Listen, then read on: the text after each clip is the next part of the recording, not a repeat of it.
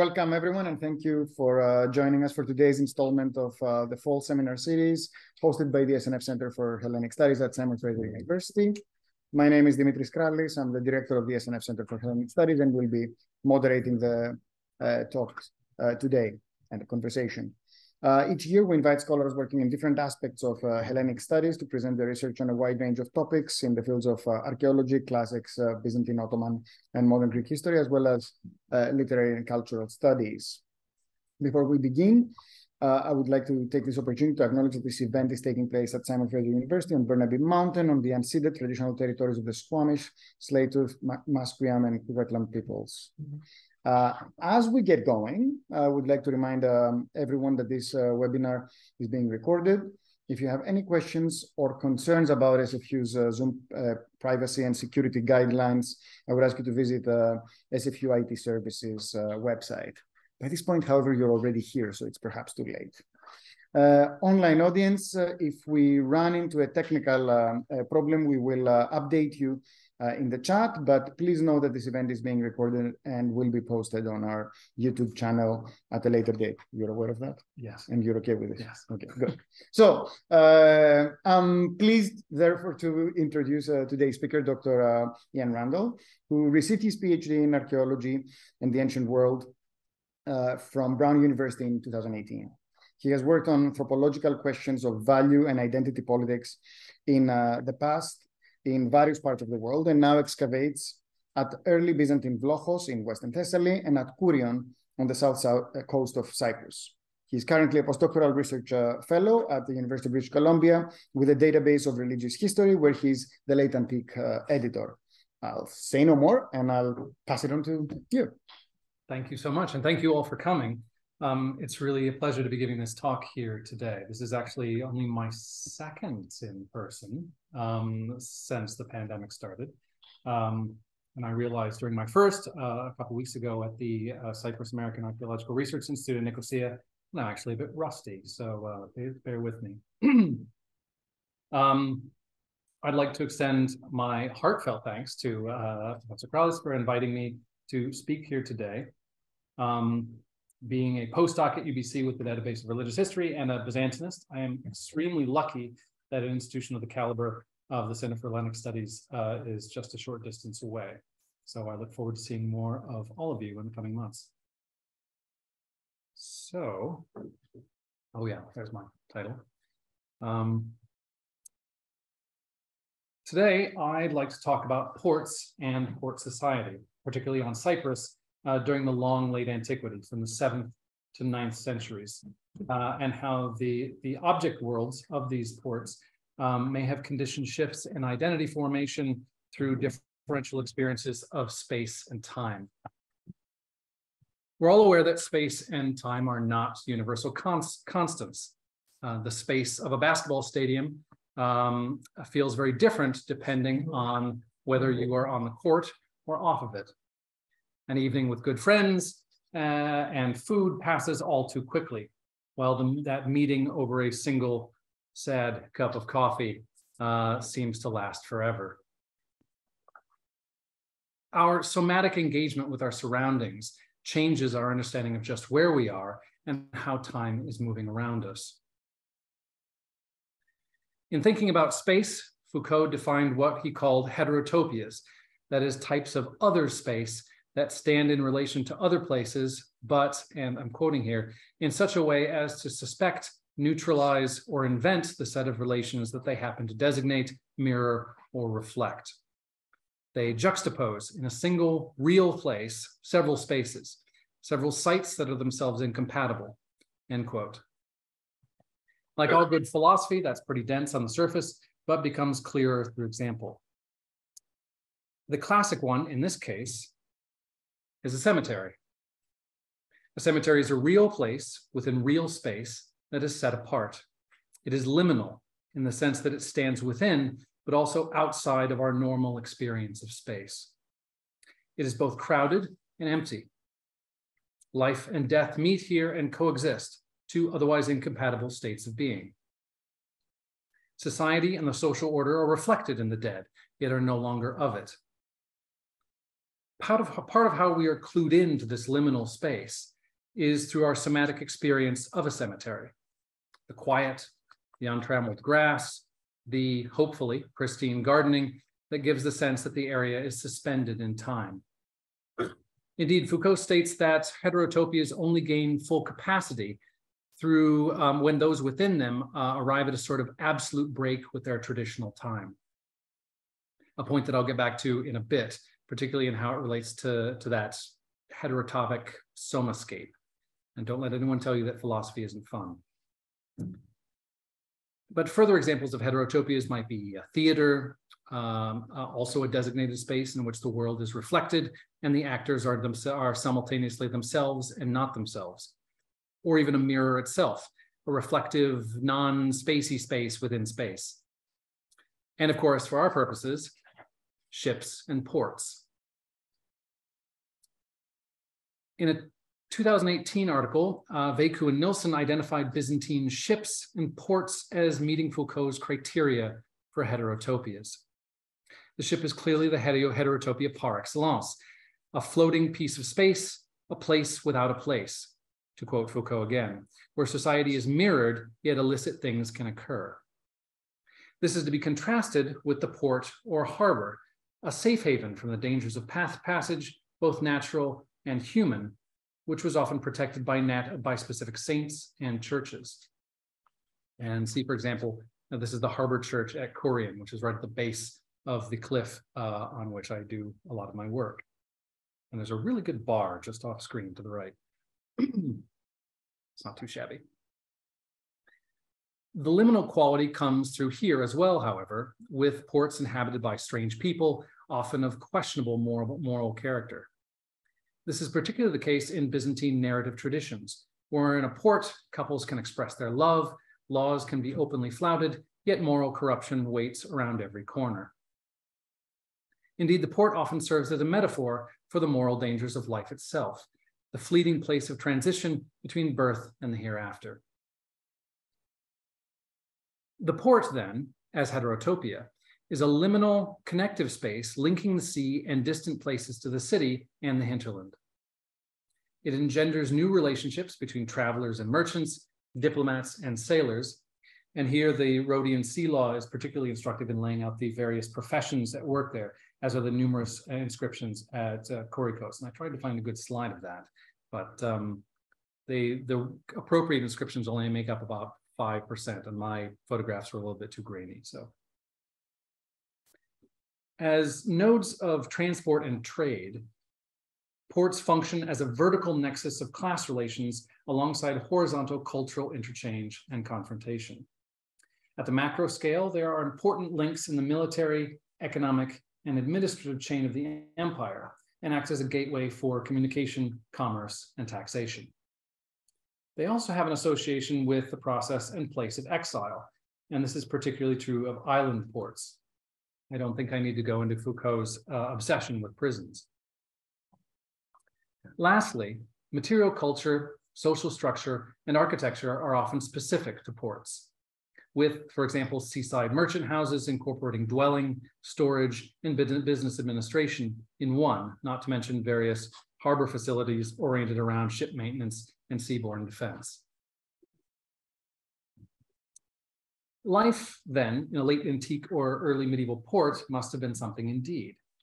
The hustle and bustle, the sights, sounds, and smells, people from strange places with bizarre accents, practicing specialized maritime trades, the smell of the sea, fish, and pitch, mingled with the acrid smell of campfire and stoves, the banging of hammers and the sound of people loading and unloading cargo, the staccato of hammer blows and the punctuation of a dropped amphora, not to mention the exotic goods and foods available. This somatic experience of a place apart, a heterotopic space, and the implications of the material culture associated with it is what I'd like to talk about today. In particular, I'd like to talk about ceramics in these heterotopias and what they can tell us about identity negotiation at a transitional point in the history of the Byzantine Empire. I do this because I think the past is good to think with when it comes to considering alternatives and lessons for the present in how we relate to each other and to the things that we create, trade, and consume. I also think Byzantium is rather useful in this regard. Larger scale questions about our relationship to materiality and identity have often, in anthropology and other disciplines, been focused on societies that are far more different from our own than the Eastern Roman Empire. Leaving aside the current debate over whether or not Byzantium can be considered a nation state, I think it can be safely considered a state-level society with a centralized bureaucracy, civil service, professional army, and a high level of monetization over most of its history. Moreover, it lasted for 1100 years, an incredibly long time in which to consider issues of identity and cultural continuity. Accepting its longevity, the similarities that can be drawn with our own society make those divergences that can be found even more instructive, and any assumption of parity in how systems and individuals articulated their relationship to material culture and identity a lost opportunity.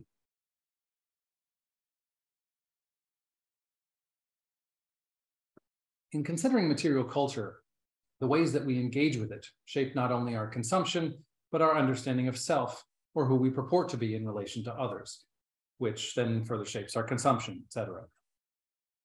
This is one of the main engines that drives culture change. How, for example, do we incorporate Chinese food or Scandinavian furniture into a sense of who we are? What is the context in which we make use of one thing and not another? If, for example, I drink beer out of a stein or a solo cup, I'm sending very different messages about what kind of a person I am, both to myself and to others around me.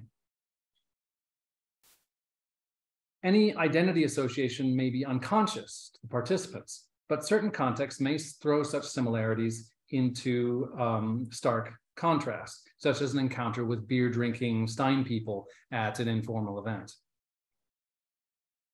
The mediation that things provide in social relations is also related to issues of post-colonialism and class, in the sense that issues of power are deeply embedded in questions about the reception, rejection, and recontextualization of new forms of material culture. A particularly interesting question in the reflective laboratory of a heterotopia. In focusing on ceramics, I'm targeting one aspect of the somatic experience of heterotopic space, in particular that linked to the embodied practice of consumption, which, as mentioned, is integral to identity negotiation. What we eat and how it is prepared or served evinces reactions from practically everyone, calling up regional, local, and even class-oriented associations. If we look at the contextual situation of ceramics in the past, that is the way that they acquire value through consumption, we should be able to understand shifts and negotiations in the ways that people conceptualize their identity via the mediation those ceramics performed in the very social act of cooking and dining. A very embodied act. You literally take it into yourself. The archaeological context then for our heterotopic ports and questions of consumption is the rather tumultuous 7th through 9th centuries. At the macro scale, this is a fascinating period of transition in Byzantium, when the Arab conquest forced it to reorient itself around Constantinople, and the role of government, Romanitas, defense, trade, and social cohesion were all being challenged. Moments of crisis and collapse are often good places to look when considering consumption-oriented issues of value. When faced with considerable change, people make decisions about their relationship to material culture that are often quite visible in the material record.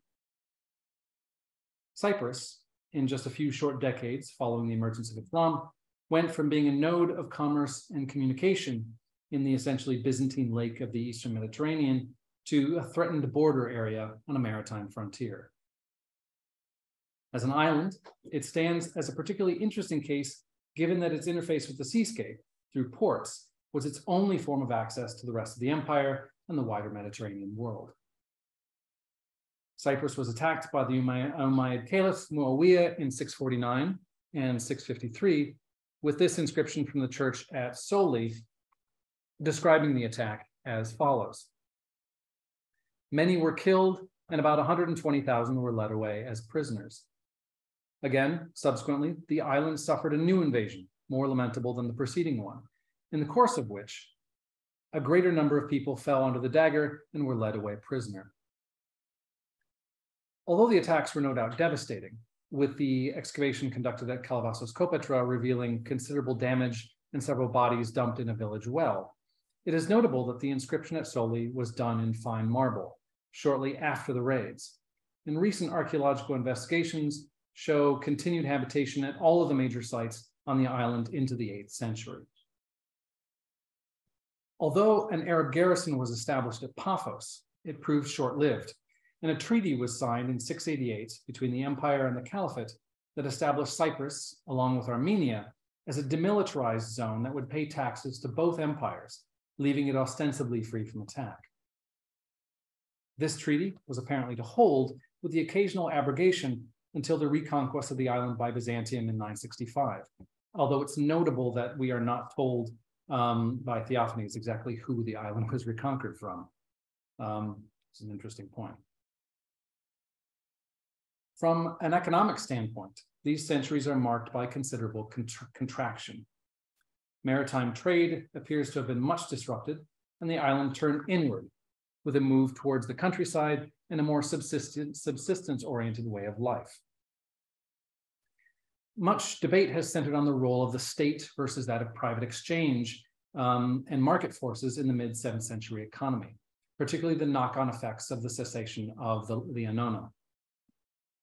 The annona was a ration issued to soldiers, usually in the form of pay, while the annona civica was a bread and commodity handout to the various segments of the population in Constantinople. But the term has come to encapsulate the entire state-driven movement of grain to the capital for taxation and redistribution. The Mbole grain tax, levied in particular on Egypt, although large grain shipments also came from Sicily and North Africa by the early 7th century, involved, it is thought, roughly 500 ships in 3 rotations per year to transport it all to the capital. Previously utilizing state-owned ships, after Justinian, the owners of private ships were compensated by the state for carrying the grain and could supplement their cargoes with other goods to sell en route.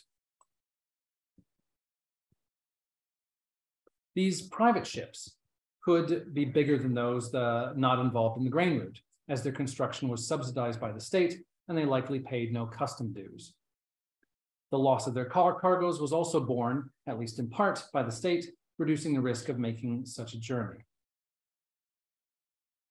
The trunk routes these ships traveled from Egypt and North Africa to Constantinople tied the empire together, with a significant stopping point identified on the south coast of Cyprus near Agios Georgios, right next to where there's now a really nice fish restaurant. Several scholars have held that the private market, which no one denies existed alongside the state-driven trade, far outweighed the importance of the annona routes, while more recently McCormick, Wickham, and Holden have taken the opposite position. Given the ceramic evidence, I tend to come down on the side of the substantivists and see the hand of the state in much of the economic movements of the 7th century and in its withdrawal and subsequent decline.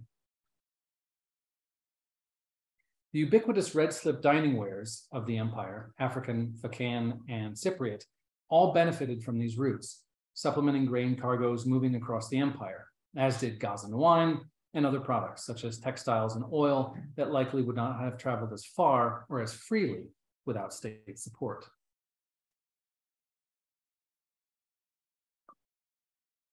Indeed, following the temporary loss of Egypt to the Persians in 618, the permanent end of free bread distribution in the capital, and the subsequent loss of Palestine, Egypt, and North Africa to the Arabs by the mid-7th century, we see on Cyprus, but also in the wider Eastern Mediterranean, the contraction that I mentioned previously.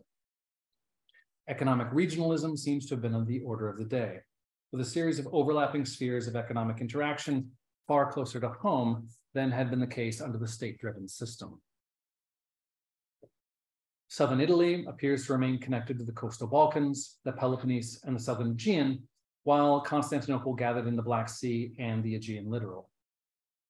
Southern Anatolia, Cyprus, and areas outside the empire, primarily the Levant, largely maintained their own sphere. A substantial recovery in long-distance trade does not appear until really the 10th century. Gathering numerous strands of evidence, McCormick has convincingly argued that long-distance trade did still exist, if far more infrequently. And indeed, trade goods from further afield would likely have taken on greater contextual value through their consumption, a point to which I'll return in a moment. Fundamentally, our understanding of these centuries has been conditioned by the ceramic data, or rather the lack thereof, as the circulation of lead seals and coinage also experienced a dramatic collapse around the same time. Sites from this period have been very difficult to identify on Cyprus, and even in those formerly major centers, most occupation had, until very recently, been consigned to the dubious category of squatter habitation. I hate that term so much. Every time you look through old site reports, they get up to the 7th century and they're like, well, and then there was some squatter habitation, but that's not important. They don't bother to record it, of course, in most cases. Absence of evidence is not evidence of absence, however, no matter how circumstantial, and work over the last decade has begun to add nuance to the picture. We now know that the formerly ubiquitous red slip finewares do not disappear suddenly in the later 7th century, as had been previously thought, but rather peter out over almost 100 years, with significant retention in select locations and from previously unutilized sources. Coarse wares and even handmade wares, similar to the so-called Slavic ware of the Greek peninsula, come to dominate. And though exceedingly difficult to separate from Neolithic pottery in many cases, I know, I've tried, work has begun on establishing a typology.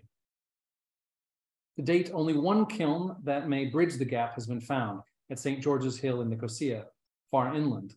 But there is confidence that more will be discovered, although perhaps in association with some of the church foundations that through architectural analysis have now we've started to pin churches to this period. There are some exceptions to this general picture, which I'll get to in a second. But overall, the somatic landscape of cooking and dining in Cyprus from the 7th and 9th centuries can be described as considerably drab as this pottery. One scholar has even described the handmade corpus as extremely coarse of an apparently careless finish. Meals would have consisted of the Mediterranean triad of bread, oil, and wine, alongside stews consisting primarily of legumes for the majority of the population, supplemented with fish and meat when religiously or economically viable. Fruits and cheese would have been seasonally available, but imports would have been rare. All of this eaten off of plain courseware ceramic vessels or vessels made of perishable materials such as wood. And there was a lively debate a couple decades ago about whether or not they were even using pottery at all during this period. People maintaining stridently that they must have been eating off of wood for 300 years, just because they felt like it.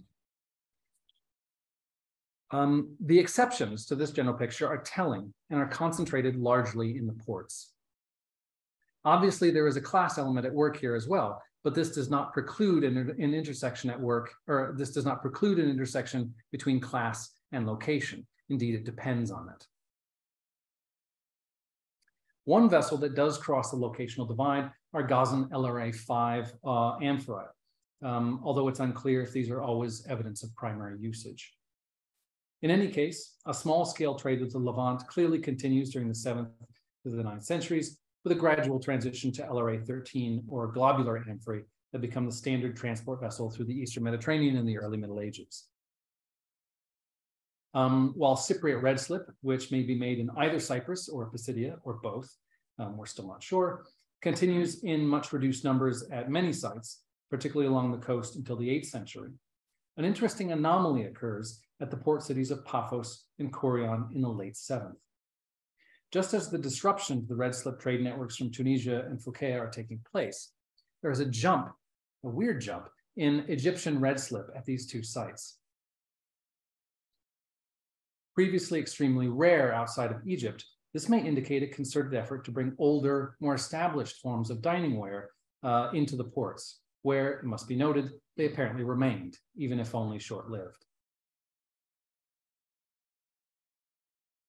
At the port site of Salamis Constantia, the capital of the island in the late Roman period, Excavations prior to 1974 uncovered a gymnasium and bath complex and an oil mill, both of which showed signs of late 7th and 8th century use. Here, in addition to imported LRA5 amphorae from the Levant, including a rare painted example, were found cooking pots with twisted handles manufactured in Constantinople, as well as a type of fineware utilizing an early form of lead glaze, also from Constantinople. This is really the best picture I could find of these things. They're not attractive. And as such, archaeologists have been loath to photograph them well over the last few decades. So this is what you're getting, unfortunately. To my knowledge, these cooking pots, the ones with the twisty handles, have not been found elsewhere on the island. And the fineware, glazed whiteware, is extremely rare, occurring only in small numbers at other port sites. These sites include formerly major coastal centers, including Kourion, Paphos, Amathus, and Polis. Notably, Justin Leidweiner has discussed secondary, or what he terms opportunistic ports near major coastal settlements. He posits that in late antiquity, these secondary beach sites take on a considerable amount of traffic, just outside the environs of the urban area. These sites, which include Akrotiri for Kourion, Hieroskipu or Aios Georgios for Paphos, and Zigi Petrini for Amathus, while initially without port or harbor facilities, by the 7th century show signs of their own urban development, including churches and industrial facilities. While it is unclear if this move to sites away from the main urban center is due to the silting up of harbors or a desire to avoid taxation, they had become semi-permanent by the period we are discussing, and also show quantities of that Constantinopolitan glazed whiteware.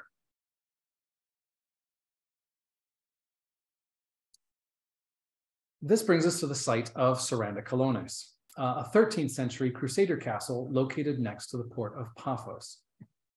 Excavated between 1975 and 1983 by a team initially from the Cyprus Department of Antiquities and then finalized by the British School of Archaeology at Athens. The site was instrumental in defining some of the defensive features adopted by the Crusaders from earlier Byzantine examples, as soundings indicated that one such fortification predated the Crusader construction. It's a very nice castle. Within these soundings were found substantial 7th century deposits, as well as an ash layer that was thought to date to the Arab sack of the city in 653. Above this ash layer, in one sounding, the remains of a glass factory were discovered, including a type of which included a type of high-slung amphora with parallels in Constantinople and the Black Sea, dating solidly to the 8th century, as well as late 8th and early 9th century glazed whiteware dishes. These are nicer ones. A further re-examination of the glass factory material in 2003 by John Hayes further identified late Cypriot red slip and Gazan wine amphora in the earliest levels, as well as an early 8th century Umayyad wheel-ridged wine jar, painted Palestinian amphorae, and later globular amphorae from numerous locations in the Eastern Mediterranean. A previously unidentified Lycian whiteware in mottled orange to gray surface wash, more glazed whiteware, 2 Constantinopolitan cooking pots, and fragments of glazed chafing dishes were also found. These chafing dishes are of a type that were produced in Constantinople, as well as Greece and Anatolia, in a coarser fabric, incorporating the new glazing technology and used to heat a beverage or sauce at table. I love these. You put a little like coal or something in the bottom, right? Clever. So this example actually is from Corinth and is in the Byzantine Museum in Athens right now. A painted Egyptian bowl with vermilion and purplish black decorations also turned up. And I love that the excavators used vermilion in discussing it. Further 9th century pottery was also identified, but not described in detail by Hayes in that publication. An additional sounding showed further Egyptian connections with 2 types of late 7th century Egyptian red slip and Egyptian bag and carrot amphora, and even Cypriot copies of these. Handmade local pottery also appeared throughout both coursewares and transport vessels. Most of these ceramics have few, if any, identified parallels elsewhere on the island. From this, particularly the fact that many are imports that should have been identified in sites that are thought to have extended into the 8th century, including Soli, Curium, Salamis Constantia, and Amathus, we can deduce that the somewhat special character of the port, deduce the somewhat special character of the port at Paphos in early medieval Cyprus. The testimonies of St. Willibald and St. Constantine the Jew speak of seeing Ishmaelites on the island during their brief tenures there in the 8th and 9th centuries, respectively. And Paphos would certainly have been the first port of call for travelers coming from the west. Although a few Arabic tombstones and lead seals are known from in and around the city, the extent and character of Muslim settlement at the site during this period is much debated, with scholarship generally coming down on the side of negligible, if not non-existent entirely. Still, the presence of painted wares, similar to those in the Levant from this period, such as this Jerash bowl, as well as transport amphorae from Egypt and Palestine, point to continuing connections with the Arab world on the part of the Parthians and the implications of this, as well as the general lack of penetration to the rest of the island of these wares, as well as the advanced glazed material from Constantinople and elsewhere, is significant for our discussion of ports and heterotopic space. As previously noted, a key element of a heterotopia is a differential experience of time. This heterochronic character is suggested by the ceramic material that we've just discussed, and the somatic experience of dining in port cities is compared with those in the interior of the island. The maintenance of Cypriot red slip long after the trade networks that supported the easy flow of such material bespeaks a certain conservatism in dining practices, an impression that is strongly reinforced by the anomalous appearance of Egyptian red slip in both Paphos and Curium. One might even call it a nostalgia. To what extent, then, does this production of other space or other time provide a venue for differential consumption that is tied to shared material practices of social cohesion? Such communities of practice articulate and negotiate identity, as previously noted. And this has important implications for how we might judge Romanitas at a time of shifting priorities within the Byzantine Empire. While much of the discussion around Byzantine identity has centered on literary communities and a retention of a classical Hellenic identity at the highest levels of society, I think that an additional focus on shared material practices at other social levels is also instructive, particularly given the apparent lack of centrifugal control in some provinces in the 7th and 8th centuries. There's also a flip side to this. By the late 7th century, glazed whiteware is appearing in small quantities in port cities in Cyprus, as I mentioned. This is the nicer glazed whiteware, which also doesn't seem to have any pictures of it. You usually find it in such tiny fragments that it's really not worth photographing it yourself. This new technology is not only aesthetically pleasing, or at least it becomes so, but also provides practical insulation in a way far superior to the previous practice of slipping ceramics. No more would bowls and cups absorb an angel's share of their contents, and they're easier to clean as well. I'm reminded of a quote by the cyberpunk author and Vancouver resident William Gibson. The future is already here. It's just not very evenly distributed. This is a future technology coming from outside that creates a somatically distinct dining experience, one outside of normal time, and located within the heterotopic space of port society. Remember how Japan was often characterized in Western media in the 80s and 90s as this kind of futuristic place? I guess that trope continues somewhat, but this has important implications for how we think about Romanitas in Cyprus and more broadly, particularly as this takes place during a period when local elites are being replaced with Constantinopolitan bureaucrats at a provincial level. Obviously, the rich have always dined richer, in antiquity often with metallic vessels, but the extension of this to ceramic forms, the breakdown in interregional trade contacts, and the emergence of distinctly regional traditions of pottery points to a different type of horizontal as well as vertical social differentiation in the empire, one tied to heterotopic space and port society. In the Cypriot case, the evidence from Paphos provides clues that this may have extended to the dishes being prepared as well. The presence of ceramic forms from further afield in the 9th century, unattested elsewhere on the island, and an ephemeral, perhaps merchant-based Arab presence coincides with what Corey Dirac has identified as the beginnings of a greater movement in ephemera, including spices and other foodstuffs from the east into the Mediterranean. The Abbasid Caliphate had different priorities than its Umayyad predecessor, and with a shift in focus to the Indian Ocean and Central Asia, new trade networks were opening up, with the Caliphate acting as a middleman for the Mediterranean world. With this kind of potential access, the port of Paphos must have seemed like another world, a liminal space of delights as well as moral corruption. I will leave you with an additional example of the utility of this approach for outside of Cyprus.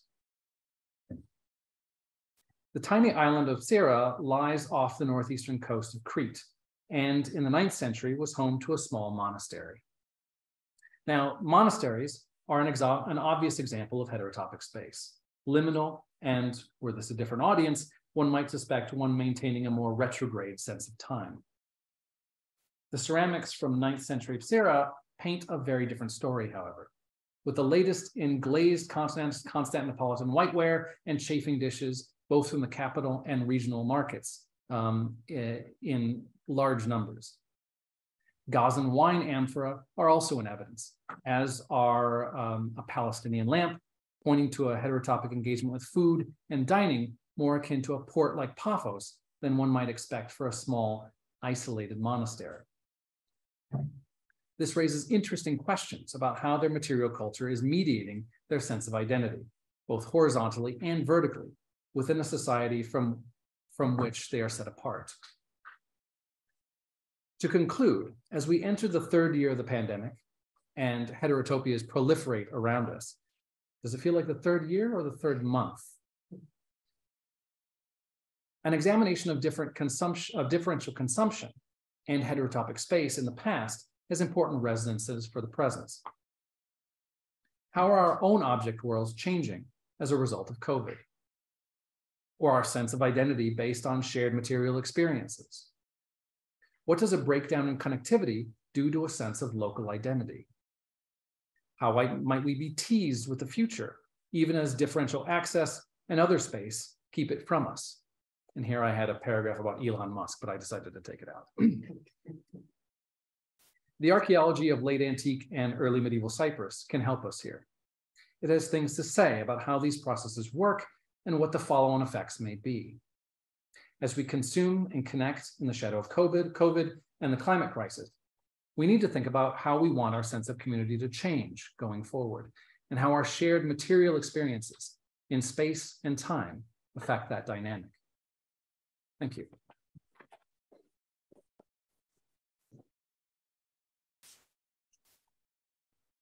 Thank you so much. Oh, that's the echo. Am I muted? Good. Thank you so much for this, and thank you for synthesizing a lot of material that, interestingly enough, connects with conversations we have been having independently here in a number of seminars.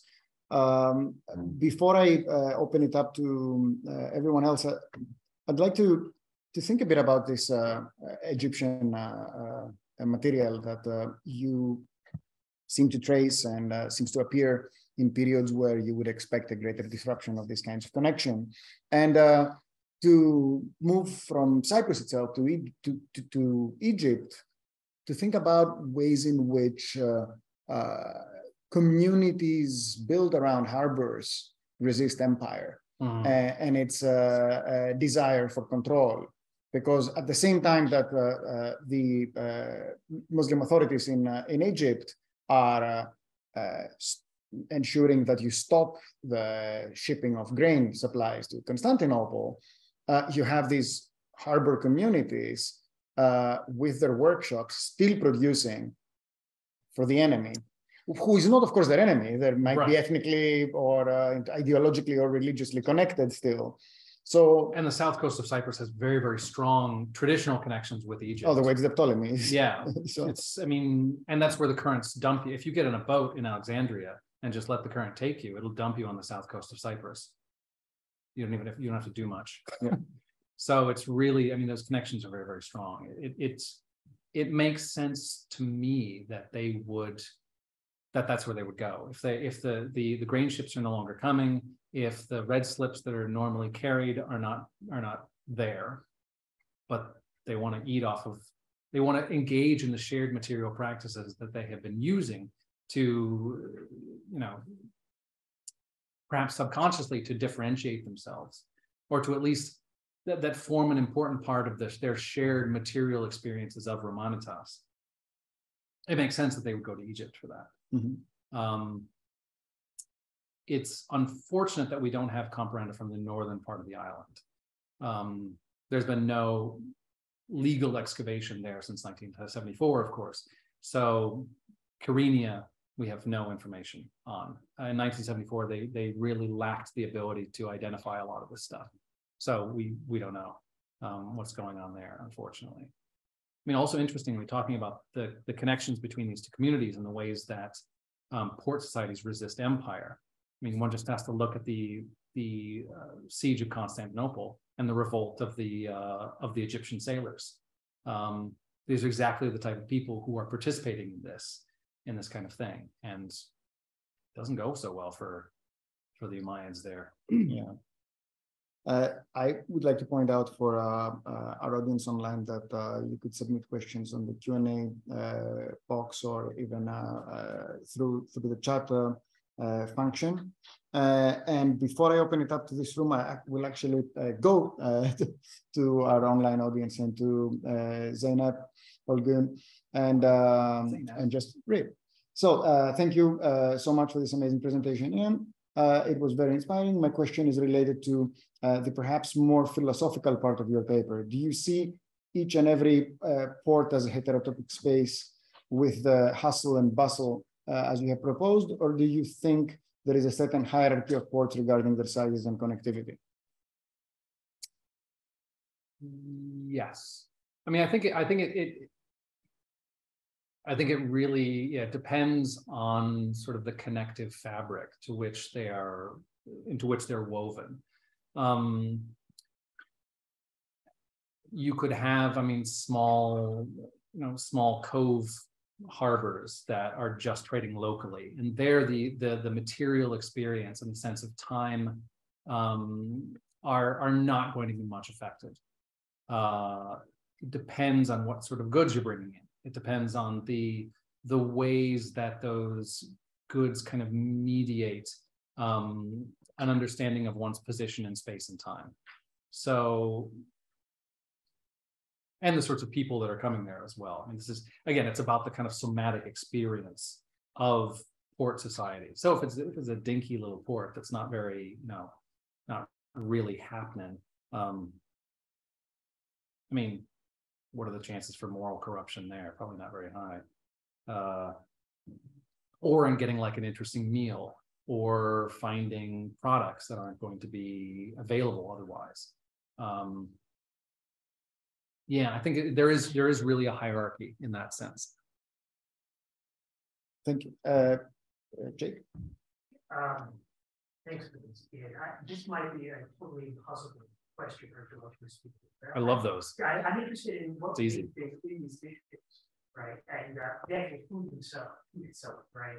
And how that can factor into thinking about the food experience is preserving a type of Romanitas, a type of shared experience, in terms of just what was being important for eating, especially when you had the added level of complexity that Cyprus is now in between religious cultures that, in theory at least, have certain distinctive food ways. I mean, there are plenty of Muslim drinking wine, of course, but in theory, you're not supposed to eating pork, that kind of thing, right? So again, do we have any sense, kind of materially or archaeologically, how that might play into some of these phenomena that you discussed in the nostalgia or the mindset?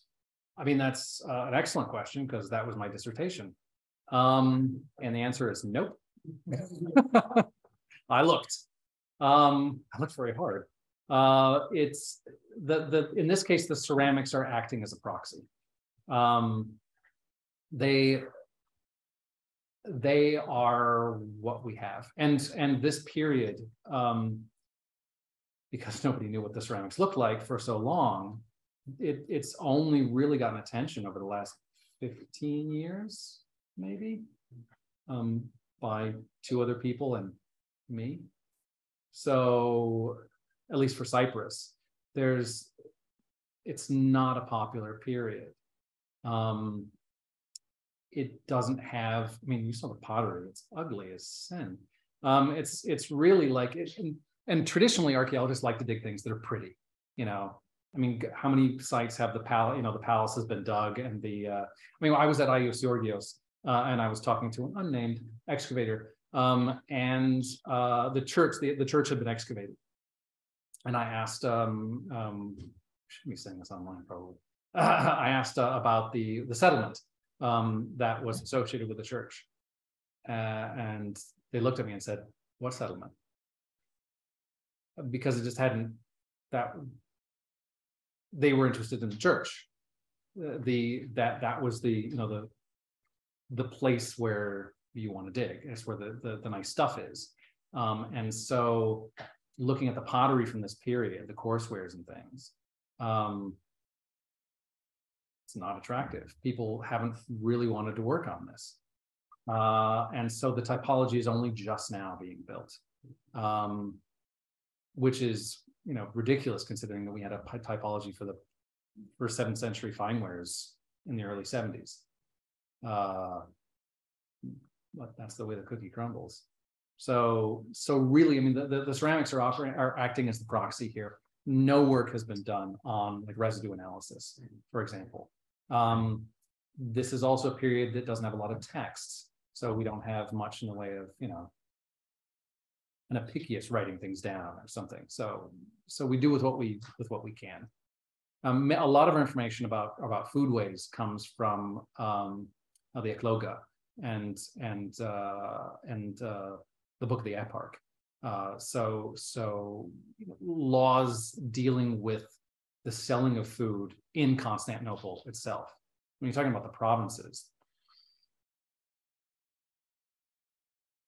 Yeah. You have a question? So thank you for this great talk. It was very interesting for me because I also work on a region of Byzantium, renowned with its ports, Cappadocia. And I also, it's similarly like goes from a safe space to become like the frontiers of etc. It was very interesting. So I had a question about maybe like a thought more than a question, but perhaps I wanted to find out your thoughts on it. So how do we reconcile the idea of the rise of private shipping, which you were discussing, and Theophanes also discussed the kind of contracting out of grain shipping, with this idea? So going off the example from Paphlagonia, we have the Empress Theodora, who's from a wealthy merchant family. And we know from Theophanes, the continuation of Theophanes, that when the emperor finds out about a grain ship in Constantinople, he burns it down and like confiscates and burns down the ship, right? So how do we reconcile this idea of the rise of private shipping, but it being shunned in high society? And can this kind of build into ports as heterotopic spaces, perhaps, as a thought? Or? I think absolutely. I think that there needn't be an absolute overlap between the differential access provided by these heterotopic spaces of ports and high society. And I mean, indeed, the particularly in this period, it's your connections to it's not necessarily your wealth, it's your connections to Constantinople that define your social importance in a lot of ways. So yeah, I think that you can see something else going on here, something potentially outside of normal social hierarchies as we kind of understand them from a top-down sort of imperial kind of level. And also this is really, really interesting in thinking about how Romanitas is mediated during this period. What makes a Roman a Roman? Is a wealthy Isaurian a Roman? Is, you know, like how does that work? How do they engage? At what level do they engage with the shared material practices of Roman society? And to what extent does that make them a Roman or not? And port society can be really instrumental there in terms of carving out a different sphere within which these material practices take shape.